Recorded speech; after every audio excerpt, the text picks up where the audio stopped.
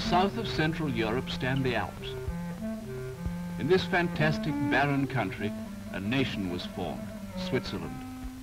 Over 6 centuries ago, certain communities which had broken away from the great nations began to unite. Ever since that time, the Swiss have kept secure their ideals of independence and democracy. Today, the country has little more than 4 million people. People like these, humble, hard-working, and only half aware of their share in international events. In the turmoil of European politics, the Swiss have cherished their reputation for marksmanship.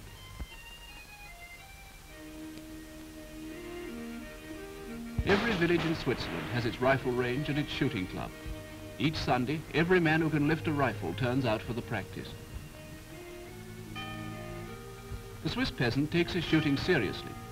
It's just as deep an instinct with him as church-going is with his wife.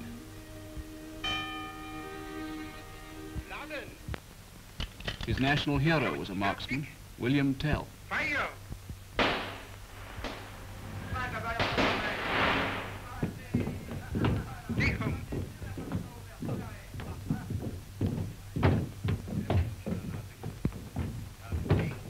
Laden! Zum Schuss fertig! Fire!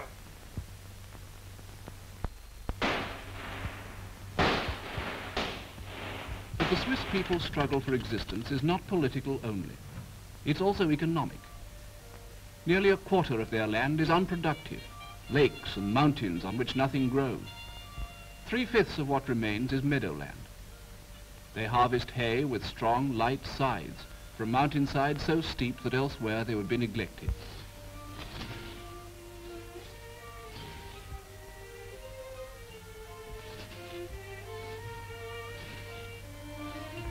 If this man was told he was working for the independence of his country, he might smile. But he is. In the valleys, 2 and perhaps 3 crops are taken in a year, but here only 1. The grass is of shorter growth, but finer quality.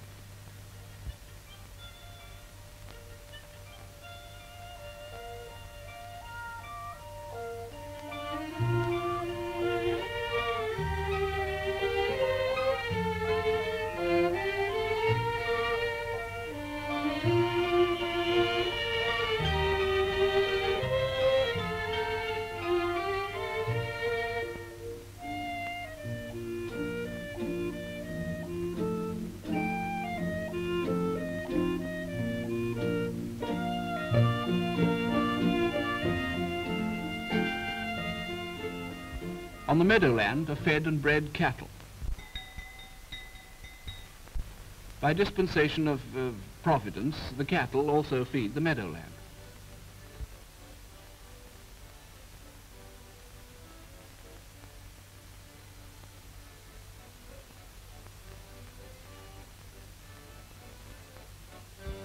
By this intensive system, Switzerland, in spite of its small size, is one of the 3 greatest cattle-producing countries of Europe, ranking with Denmark and Great Britain.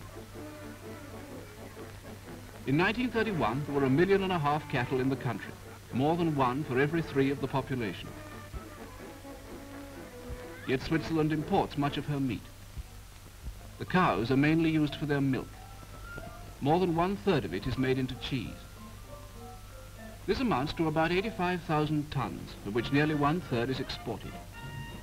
Here is cheese being made in an agricultural college, much as it's made in farmhouses and factories all over the country.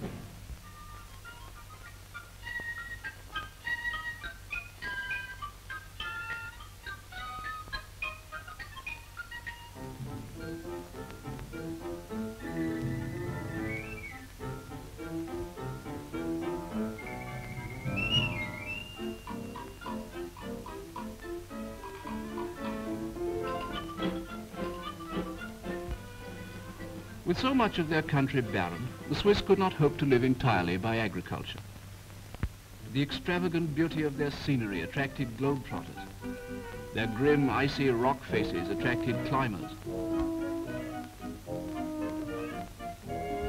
Shears came for their snow slopes. Tired men for their clean, strong air. Switzerland became a great tourist center. Eventually, the number of hotels had to be kept down by law. But the Swiss aren't only hotel keepers.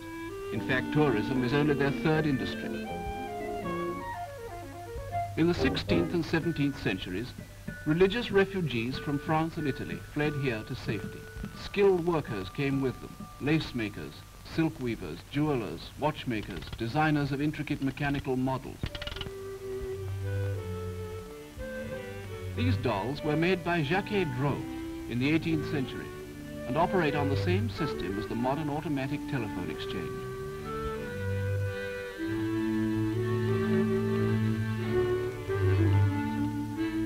One writes,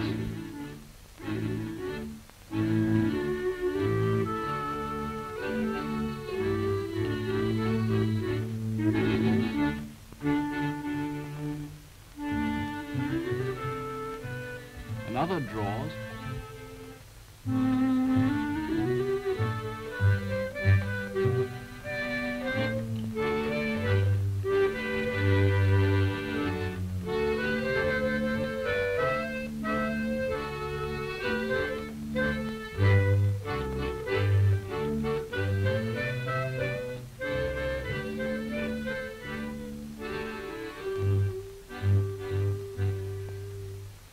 and a third plays the piano.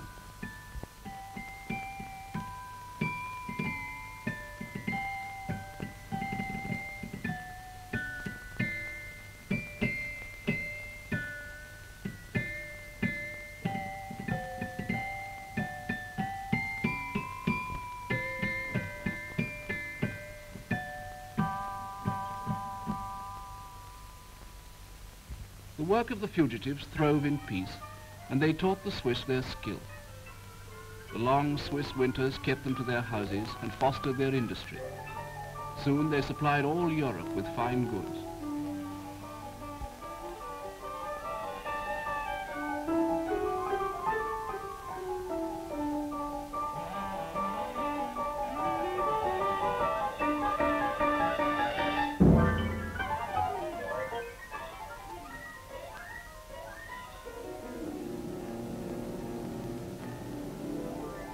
The machine industry, which arose to supply these workers, itself grew great.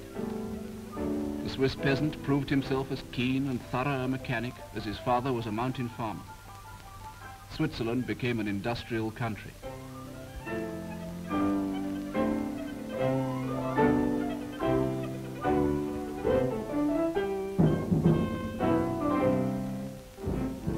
But the greatest of their natural resources was discovered only 30 years ago. In the very glaciers and lakes whose beauty had seemed so idle, this was water power. The Alps are the watershed of Europe. Here rise the Rhine and the Rhone. As the mountain streams came down from their glacier sources, dams were thrown up to turn their force into electric power. Nearly 5,000 million units are produced in Switzerland every year. Over 2,000 million units are used by Swiss industry and the railways. 1,000 million units are actually sold abroad. With the aid of the new source of power, the Swiss now compete in European markets for manufactured goods. The heavy industries take first place in their struggle for economic survival.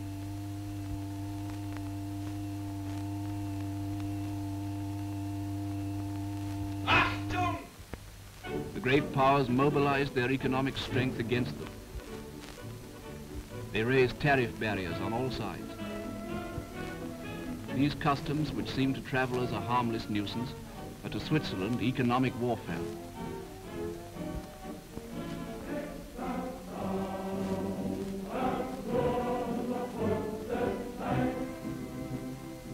So the Swiss, too, have set up economic barriers in defense of their cherished independence.